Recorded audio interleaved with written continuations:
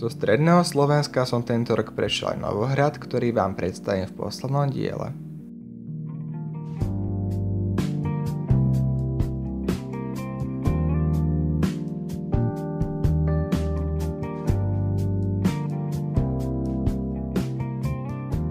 Novohrad leží v juhoslovenskej kotline a v Cérovej vrchovine od Veľkého Krtíša po Poltár. Prevediem vás po hradoch, kaštieloch a cirkevných pamiatkách.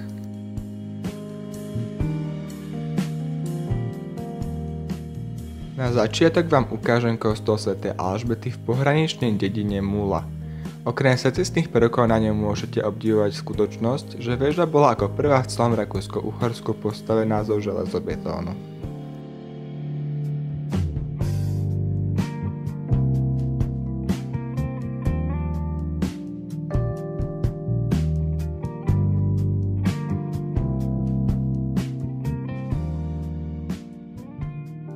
Ďalšou zastávkou je hrad Šomoška.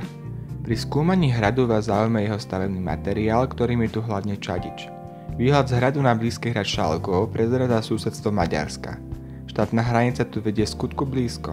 Kým dedina Šemeške pod hradom patrí Maďarsku, tak hrad Šomoška už sa nachádza na Slovensku.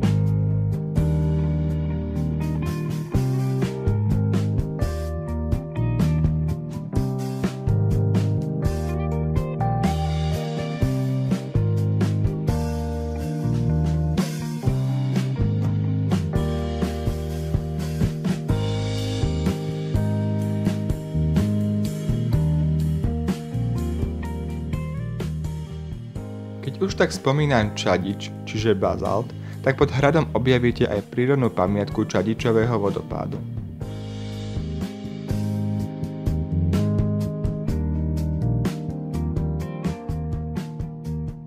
Jedinú menšiu zastávku na Gemery, ktorú vám pre jej blízkosť ukážem, je Hajnáčka. Na skale ležiacej stred dediny v minulosti ležal hrad, no dnes by ste po ňom našli už len nepatrné zvyšky.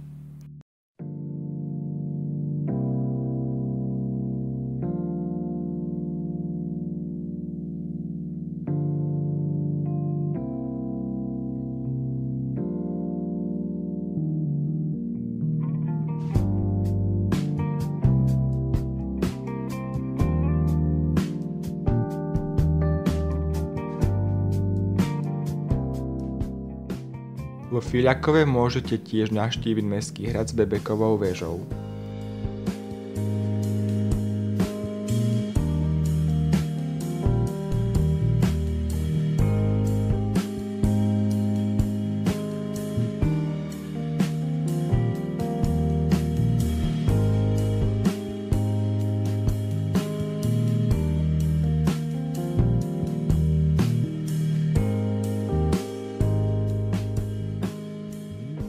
Okresné mesto Lučenec má okrem zachovalého historického centra aj opravenú synagógu. Tá vznikla v roku 1924 až 1925. V minulých 10 ročiach bola budova rozpadnutá až do roku 2016, keď bola dokončená jej rekonštrukcia.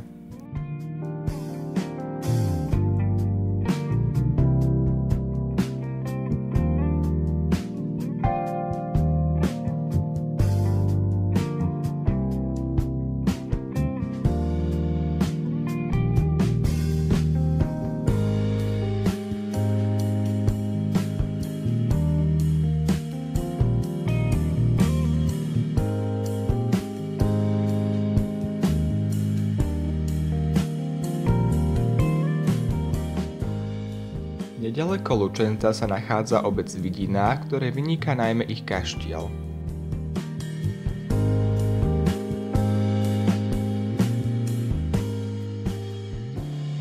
ulici Halič tvorí dominantu novoopravený zámok, ktorý sa po rekonštrukcii stal hotelom, a taktiež tu majú budovu synagógy.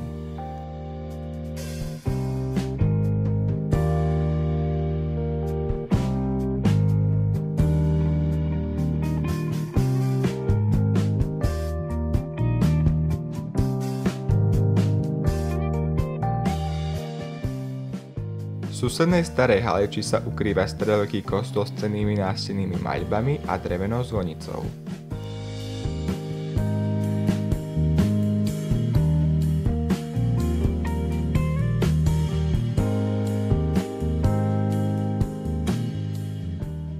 Posledné dve zastávky na Novohrade boli pri kaštieli v Podrečanoch a na hrade Divín, ktorý stále usilovne opravujú a konzervujú.